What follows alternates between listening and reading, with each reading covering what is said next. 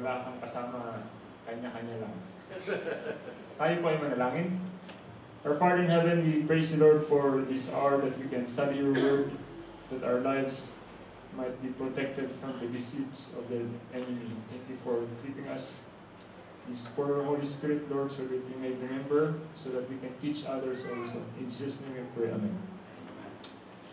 Ang topic po natin ngayong umaga, ako po ay tinignan ko yung YouTube, tapos tinayad ko po Muzon Church, tapos yung sa channel ko. Noong una ko po dito pag-speak, ang topic ko ay tungkol sa Holy Spirit. Ang pangalawa ko po ay tungkol sa fundamental beliefs and last day events. And naubos na yung aking sermon.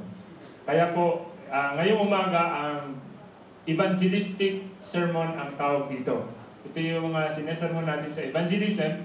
Pero dahil marami sa atin hindi nakaka-attend ng evangelism, dito na rin natin gagawin. Para yung mga nagbibisita sa atin na mga visitors, mapapamiliarize din sa ating evangelistic na sermons. And bibilisan ko po ito dahil meron tayong gagawin pang iba after. So, ang tanong po dito ay, ang mga patay po ba ay makakausap pa? Ayan. Ayan po ang ginagawa ng iba. May mga spiritualism. Ano ba talaga ang nangyayari pag namatay ang mga tao?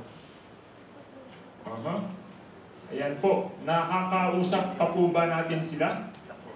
O pag nasa kakatapos lang ng mag-December na, sila po ba ay buhay pa rin? Sila ay, ang malalaman po natin yan kung titingnan natin sa Biblia ang katotohanan. Ang sabi po dito, huwag ninyong babalakin ang mga inaalihan ng masamang espiritu. Babalikan. Huwag ninyong babalikan ang mga inaalihan ng masasamang espiritu ni ang mga magkukulang. Huwag ninyong hahanapin na magpakahawa sa kanila. Ayan. So huwag tayong lalapit sa mga medium, mga spiritualist, at huwag tayong lalapit sa kanila. Yan ang sabi ng ating Panginoon. Sabi po sa Deuteronomy 18:10, bago ang Israel ay makarating sa kanan, sila ay mahigpit na pinagbawalan, pinagbihilian, huwag masusumpungan sa inyo ang mga witch. O, anong Tagalog dyan? Yan, hindi ko alam. Witch. O yung mga charmer, o yung mga nagkikonsult sa spirits, o mga wizard, o mga necromancer, o sumasangguni sa mga patay. Bawal kausapin ang patay, bawal kausapin yung mga kumakausap sa patay, mga gumagawa ng magic, o masamang espiritu, kumukonsulta sa masamang espiritu, dahil ito ay karumal-dumal sa Panginoon. Dahil sabi ng Diyos, ang namatay ay wala nang alam, so huwag na pong kakausapin daw ang mga namatay. Huwag mong papabayaang nabubuhay ang mga witch. Ayan. So, ayan po. Yung nangyari kay King Saul, nung namatay si Samuel, siya ay lumapit. Sabi sa gayon, namatay si Saul dahil sa kanyang pagsalangsang na kaniyang nagawa laban sa Panginoon. Kasi siya ay lumapit sa witch of Endor. At dahil naman na siya ay nakipagsanggunian sa mga sumang espiritu upang pagsiyasatan. So wag po tayong gagaya kay King Saul. Bakit? Si Jesus ay ating kaibigan. Pwede naman tayong manalangin sa ating Panginoong Hesus.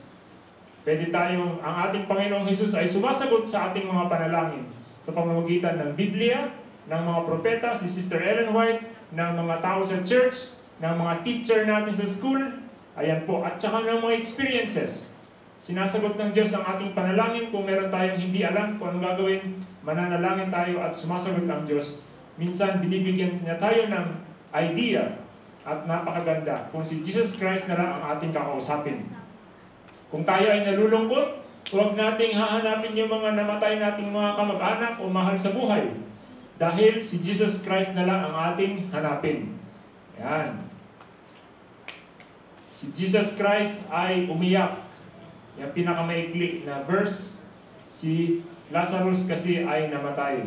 Ang sabi dito, huwag kayong matakot, ako ang una at ang huli. Kaya si Jesus Christ ay hindi tayo matatakot, at ang nabuhay at ako'y namatay. At narito ako'y nabubuhay magpakailanman. Kung gusto natin makita yung ating mga kamag-anak o mahal sa buhay na namatay, magtiwala lang tayo kay Jesus Christ dahil siya lang ang makakabuhay sa kanila. At nasa akin din ang mga susi ng kamatayan at ng Hades. Kaya kay Jesus Christ lang tayo magtitiwala. Ako'y naparito upang sila'y magkaroon ng buhay at magkaroon ng kasaganaan nito. Yan ang buhay na magpakailanman ang pinapromise ni Jesus Christ sa atin. Ang sabi niya dito, ako ang pagkabuhay na magmuli. Ang naniniwala sa akin, sumasampalataya kay Jesus, ay hindi mamamatay. Kahit siya ay mamatay, siya pa rin ay mabubuhay uli. Yan. So, tayo ay magsasampalataya kay Jesus Christ. Nang pasimula, siya ang berbo at ang berbo ay sumasa Diyos, ang berbo ang Diyos. At ang lahat ng bagay ay ginawa sa pamamagitan niya, at alinman sa lahat ng mga ginawa niya ay hindi ginawa kundi wala siya. Sapagkat sa kaniya nilalang ang lahat ng mga bagay ay nilalang sa pamamagitan niya at ukol sa kanya. For by Him and by Him all things were created through Him and for Him. So, ang salita ng Diyos ang basihan po ng ating mga paniniwala kung paano ang ulap ay napapawi at nawawala, gayong sila na bumababa sa Sheol ay hindi naaahon pa. Nasaan ang mga patay? Nasa kabaong. Doon natin dinala eh. Yan po ang sabi sa Job 7:10, siya ay hindi nababalik pa sa kaniyang bahay, ni malalaman pa man niya ang kaniyang dako. Ayan po. Sabi dito sa Ecclesiastes 9:5, nagkamali yung slide, for the living know that they will die, but the dead know nothing. Yan po ang nakasulat sa ating Bible. Kung ang mga patay ay walang malay, sino ang mga espiritu na nakikipag-usap sa mga buhay? Minsan, yung aking lola, sabi niya, nandyan si Daddy. Sabi ko, Mama, sabi sa Ecclesiastes 9:5, the dead know not anything. Sabi niya, naamoy ko pa. Yan po, ang sabi sa Bible, tinutokso ng kaaway yung mga mahihina na sa atin, yung mga matatanda na. At nakita ko ang tatlong karumal-dumal na espiritu na katulad ng mga palaka. Sila ay lumabas mula sa bibig ng dragon, mula sa bibig ng mabangis na hayop, at mula sa bibig ng bulaang propeta. So merong propeta na bulaan. Sila ay mga espiritu ng demonyo na gumagawa ng mga tanda. Sino pala yun? Yung mga nagpapakita sa mga namatayan, yung mga espiritu ng demonyo na gumagawa ng mga miracle. So hindi tayo maniwala basta-basta sa miracle dahil unless ito ay ayon sa salita ng Diyos na lumabas patungo sa mga hari sa lupa at patungo sa mga tao sa buong daigdig. Sila ay nagtungo noon upang tipunin silang sama-sama sa labanan ng dakilang araw ng iyon, Panginoon, sa makapangyarihan sa lahat. Ayan po. So, winarningan tayo ng Bible na yung mga nagpaparinig, nagpapakita, mga multo, mga aswang, etc., spiritualism, ay mga demonyo po yan. Apocalypse 12:7, at nagkaroon ng pagbabaka. And Michael and his angels fought with the dragon, and the dragon and his angels fought, but they did not prevail, nor was a place found for them in heaven any longer. Saan po sila galing? Sa langit. Bakit sila na-kick out? Tigas kasi ulo nila. Kinakalaban nila ang Diyos. At ihinagis ang malaking dragon at matandang ahas, ang tinatawag na Diablo at Satanas, ang dumadaya sa buong sanlibutan. So, dinadaya yung mga iba sa atin noon at saka ngayon. Kaya ang Biblia ay tinutuwid ang mga bagay. Siya ay inihagis sa lupa at ang kanyang mga anghel ay hinagis. Marami silang mandaraya. Ayan po sila, nalaglag sila. And they are fallen angels, beware. Kasi sila yung mga spirits na nangluloko. And sabi dito, he will appear as angel of light. At hindi katakataka sapagkat si Satanas man ay magkukunwaring anghel ng kaliwanagan. Hindi si Satanas itim lang, minsan puti din siya. Sabi sa 2 Corinthians 11:14. So hindi lahat ng nagpipretend po na mabait at saka maayos, maliwanag ay totoo. Kailangan naayon sa Biblia. So ano pong nangyayari pag may mga spiritualism na ganyan? Katulad nung panahon ni Saul. O pag may nakikitang ganyan, anong nangyayari? Ayan. Si Satan ay nagkukunwari na siya si Jesus Christ. At nanuloko ni Satanas yung mga hindi nakakaalam kung anong nakasulat sa Biblia, kaya po tayo ay pinag-aaralan natin. At sumagot si Jesus at sinabi sa kanila, mag-ingat kayo na huwag kayong mailigaw ninuman, sapagkat marami ang magsisiparito sa aking pangalan. Sila ay mga Christians daw sila po, ang magsasabi ako ang Kristo, at ililigaw ang marami. Kung magkagayon, kung may magsabi sa inyo, sino man tao narito si Kristo, nariyan, o huwag niyong paniwalaan. Sapagkat may magsisilitaw ng mga bulaang Kristo, at mga bulaang propeta, at mga papakita ng mga dakilang tanda at kababalaghan, at ano pa, ililigaw kung maaari, pati ang mga hirang. Narito, pinapaunawa ko ng sinabi sa inyo. Ipinagpauna ko ng pinagsabi sa inyo. Yan po ang sabi ni Jesus Christ mismo. Nakita ko ang isang namayapa na mahal na buhay. Nakausap ko ang aking namayapang asawa.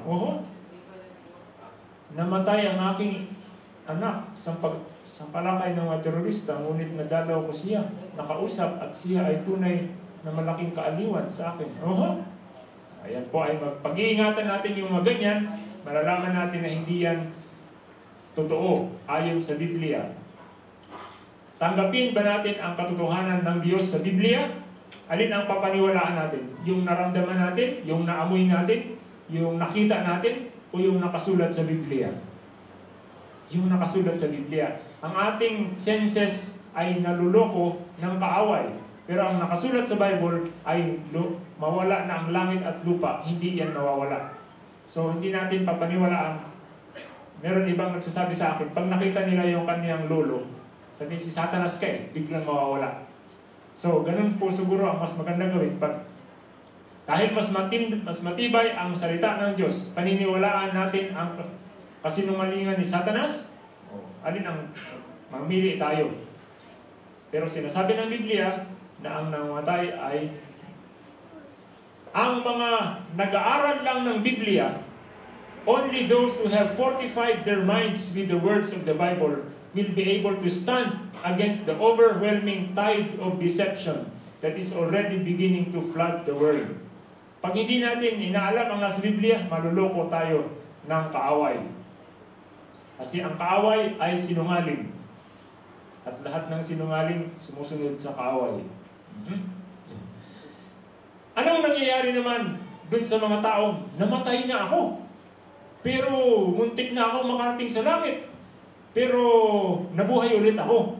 Ang tawag po dun ay near death. Ano daw yun? Near death experience. Bakit naman ganun? At meron akong nakitang maliwanag at nakita ko si Jesus daw. At tapos bumalik ako. Anong sabi sa Bible? Hindi yun. Totoo.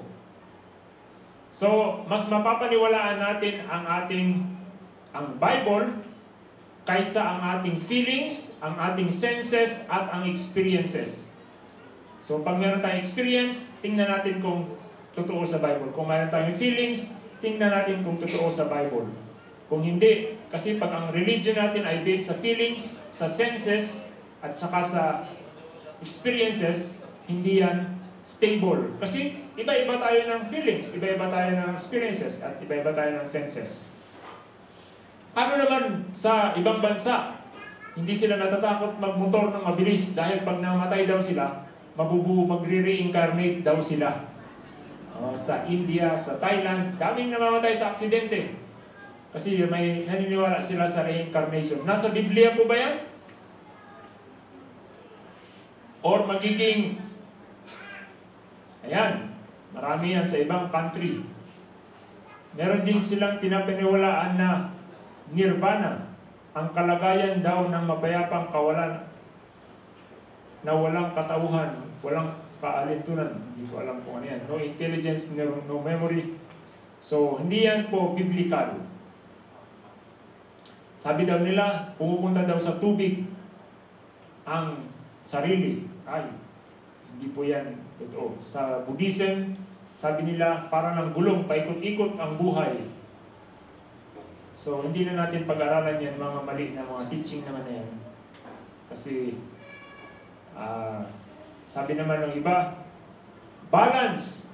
Kita niyo yan, yung yin, ayun yan ba yan? Dapat balance ang evil at saka ang good. Meron din dito yung nagda-dance tungkol sa, ewan kung anong dance yan. Kaya minsan yung mga ating mga dance na ganyan, cultural dance, yun pala, spiritualism pala yung background niyan. Kaya, at yung mga sumasayaw minsan ng ganyan, napuposes talaga. At sumisigaw. At gusto nilang mamatay o mampatay o kung ano. Kaya, wag na natin gawin yung mga wala naman sa Bible. Anong gagawin natin mga kapatid? Ang pagkabuhay na pagmuli ay galing kay Jesus. At nakita ko ang isang bagong langit at isang bagong lupa, sapagkat ang unang langit at ang unang lupa ay naparang, at ang dagat ay nawala na. At nakita ko ang bayang banal, ang bagong Jerusalem, na nagnanaog mula sa langit buhat sa Diyos. Nakita ni John. At naghahandang gaya ng isang babaeng kasintahan ng nagagayakan talaga sa kaniyang asawa. Okay, and I heard a loud voice from heaven saying, Behold, the tabernacle of God is with men, and He will dwell with them, and they shall be His people, and God Himself will be with them, and be their God. Huwag na natin problemahin yung mga emotional natin, yung mga namimiss natin na namatay, o kung ano man. Ang tingnan natin ay ang new heaven and new earth. Sabi, at papahirin niya ang bawat luha sa kanilang mga mata, at hindi na magkakaroon ng kamatayan, hindi na magkakaroon pa ng dalamhati o ng pananambitan man. Ano ba yung pananambitan sa English? Sorrow? O nor crying. There shall be no more pain, for the former things have passed away. Yan po ang sabi sa Revelation 21, 1-4. So, ang ibig po sabihin, pag tayo ay namatay, at tayo ay ligtas, tayo ay mabubuhay pagdating ng ating Panginoong Jesus. Purihin nawa ang Diyos at Ama ng ating Panginoong Jesucristo, na ayon sa kaniyang malaking awa ay ipinanganak muli tayo sa buhay ng pag-asa. Sa pamamagitan ng pagkabuhay na muli ni Jesucristo sa mga patay, sa isang manang di masisira, walang dungis at hindi kukupas, to an inheritance incorruptible and undefiled that does not fade away. Yan po ang nasa Biblia, reserved in heaven for you, na inilaan sa langit para sa atin. Ayan po, napakaganda. Pag tayo ay namatay, o kung tayo ay maratnan man ni Jesus Christ na buhay, tayo ay mag-i-enjoy dun sa langit. Napakaganda. Minsan iniisip ko mga kapatid, may mga taong gumagawa sila ng mga hukay sa ilalim ng lupa at nilalagyan nila ng maraming pagkain doon. May air condition, may tubig, may CR, may kuryente, may generator, may gasolina, etc. Para daw pag nagdilubyo, doon lang sila sa ilalim ng lupa. O, hindi pag nag-dilubyo, pag nuclear war, doon lang sila sa ilalim ng lupa. Pag dumating si Jesus Christ at pumunta ka doon sa ilalim ng lupa at hindi ka ligtas, mamatay ka pa rin doon sa tanda. Kasi 1,000 years pa bago. So, wala talagang pag-asa dito sa lupa. Kahit maghumugay tayo maglagay tayo ng bakal na container van dun sa ilalim ng lupa. Tapos, pag nasunog itong earth, 1,000 years, mamatay din tayo doon sa ilalim ng lupa. Wala talagang ibang pag-asa kundi si Jesus Christ. Kung kay Jesus Christ tayo mananampalataya, yung 1,000 years, di tayo may problema nung doon tayo sa ilalim ng lupa, nagtatago tayo sa mga nuclear attack o kung ano man mangyari dito sa mundo. Pag kay Jesus Christ tayo, ang assurance ay meron tayong 1,000 years sa langit, walang luha, walang sorrow, walang kamatayan, at masaya doon, masaya dyan.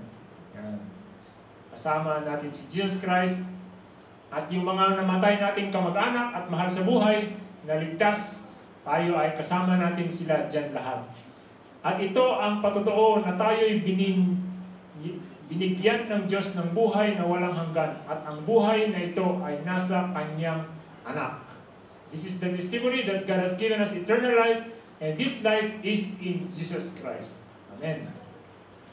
At ang kinaroroonan ng anak ay kinaroroonan ng buhay. Kaya susunod tayo kay Jesus Christ. Kasi si Jesus Christ ang buhay.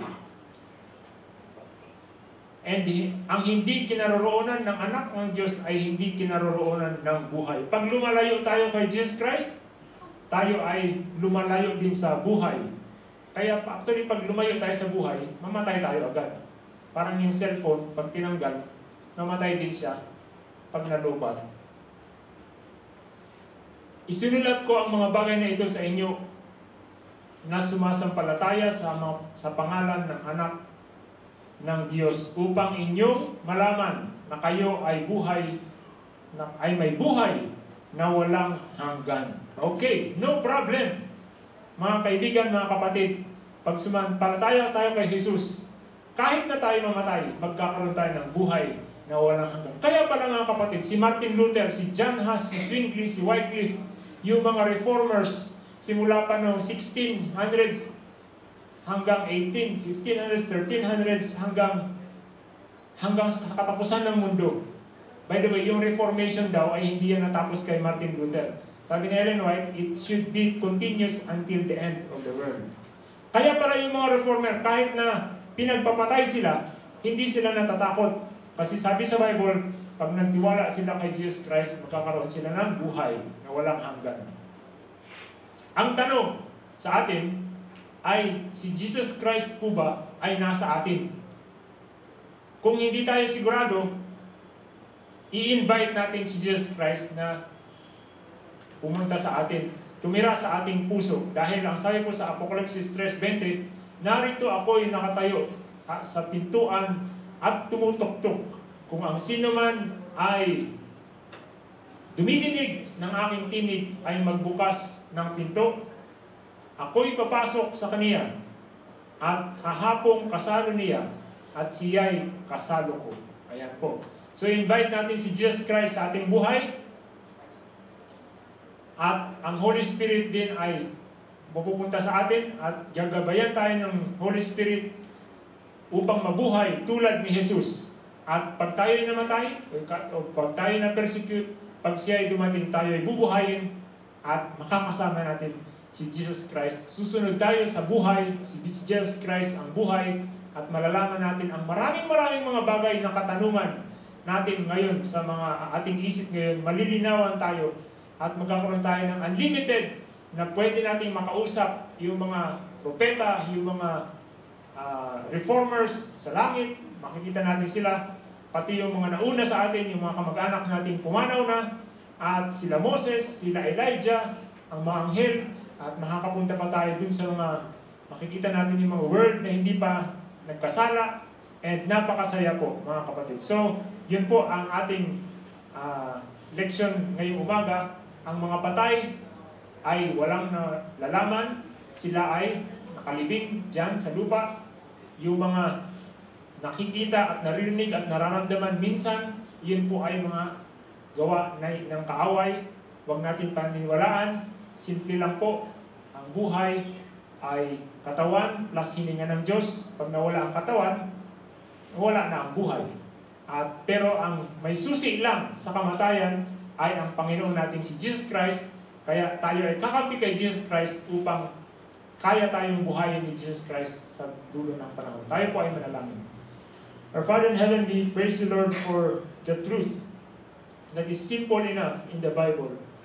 We submit, Lord, our lives to you. Help us to teach and remember this to all our friends, especially to those who are being deceived by the enemy.